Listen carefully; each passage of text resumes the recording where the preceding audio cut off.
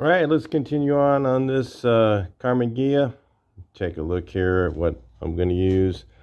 I'm going to use some of this this thing here and cleaning my paint guns, but I'm going to use this DA sander. I'll tell you a little bit about it. It's from Harbor Freight.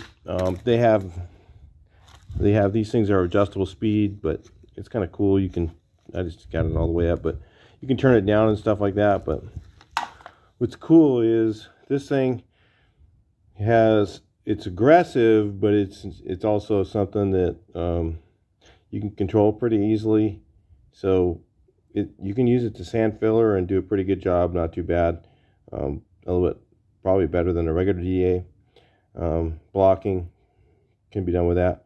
I'm not talking about doing longboard blocking where you're trying to get everything like super perfect. I'm talking about something that looks like decent. We're looking for 8 out of 10 paint job. We're not looking for a 10 out of 10. So 10 out of 10 you're going to do longboard. So anyway, but this thing's kind of cool because it's fast sanding. When you have a car like this one here where it had some really bad paint that was on it and you had to remove all that paint and feather sand all that stuff, it's so much faster to do with that sander. So I'm going to try to do some of the blocking with it to go a little bit faster, and because it needs a lot of hand sanding, so I got to build some time up. A lot of these corners and stuff on these Ghias you got to do by hand. In here, just in real tight areas, and I don't know if I'll get all that stuff really perfect, but anyway, at least it'll look a whole lot better than not being painted, and we won't have to worry about it rusting again. So that was the most important thing by painting it. But it's going to look pretty nice too. So we'll start getting busy on it. All right, yeah, I sanded through a few spaces, but it's actually was just barely sanded through. But anyway, I'm going to tell you guys about a couple different prep methods that I use. And there's this traditional way. Typically, I know a lot of the guys do it, and they do their blocking with 180, and then the old school way was finish with 320 and then paint, and you'd get less sanding scratches in your finish. And then I learned something called the speed prep method, which is use 150 for blocking, which is a whole lot faster. So on this car I'm doing a 150 block and then prime. So if you know this, primer will fill 150 or 180 scratches, no problem. 80 scratches is going to have a little trouble with the newer primers. The old primers used to be able to, the old polyester primer, you can use that and it'll fill in 80 scratches, no problem. You can just load it up on there super heavy. This one here is almost between those two, so it works pretty good even for 150. This is Tamco's primer. It's really good stuff, and it powders really good, sands really fast. You can put it on really heavy with some of the, if you use that with some of the other urethane primers, you'll have delamination or it'll peel on you and stuff like that, where this one doesn't. It's pretty good stuff. So we're using Tamco primer. We're doing the speed prep method, 150 block, 220 finish sand, and the paint. So what you get with that is, if you end up polishing it anyway, generally if you wait long enough to let the paint shrink down into all the sanding scratches, so if you wait like a month to polish it, and typically there's going to be no difference in the finish. You're going to have some guys that'll say no, they always finish with 400, some guys always finish 600. If you're using water base, you have to do that. But I finish sand with 220. And remember back the old days, sometimes I'd get a cheap old Pinto or something, and we'd finish sand it with 180, and they look great.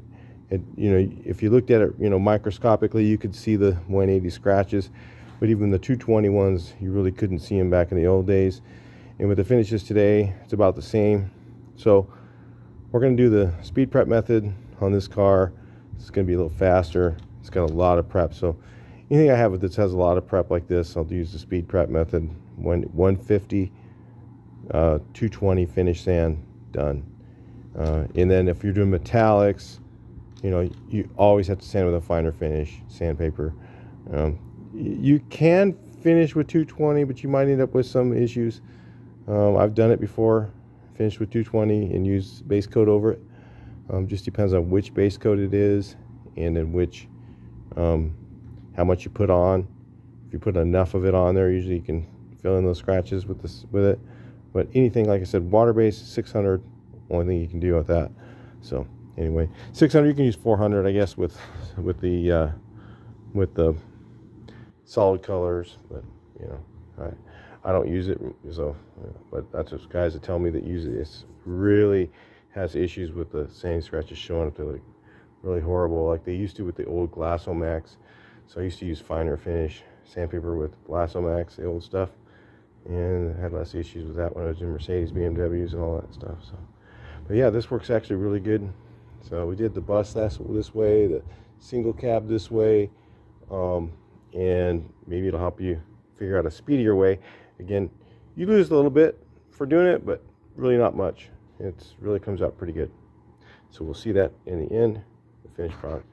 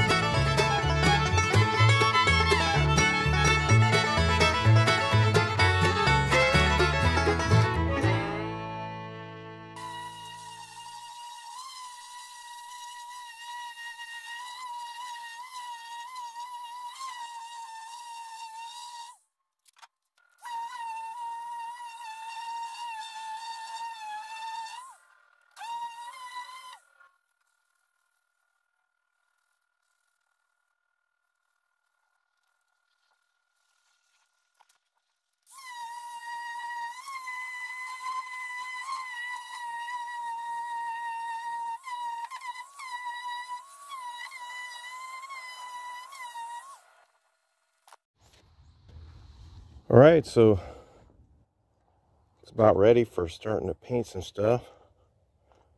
Got this back all primed. There's a few flaws in this part. That's not that bad. There's a few in the whole car. But the roof, I'm not so sure about. Might be a little wavy, but definitely will be out of the ripple zone. So as long as it's not ripply, you know, it should look pretty good. So we're going to guide coat this coat. This is the final prime. Just going to guide coat it, paint it and sand it once, do a couple touch-ups here and there. If I see something really ugly, I'll fix it. Otherwise, that's about all you get, man. Get it painted up. Start shooting some jams. I said it's supposed to rain today. Doesn't look like it. But anyway, we'll shoot some jams on this thing. Check out some of the color. You guys might be shocked. All right, guys, a little bit of a color change here. Hope you don't mind.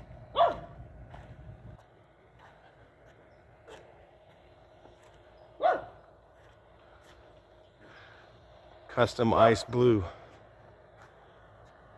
Let's look at how it changes. On the Ghia, it's going to look different however you look at it. Kind of a neat color. Silver some ways, blue others. If you can imagine the roundness of the car, it'll really look unique. So I haven't seen one done like this yet. I've seen some silver ones I really liked. So we were just talking about the pearl white, and it was just a little too blah. Thought we'd do something really cool for a Ghia. I think that looks pretty neat. All right, so I'll talk to you guys in the next video. Please like, share, and subscribe. Talk to you next one.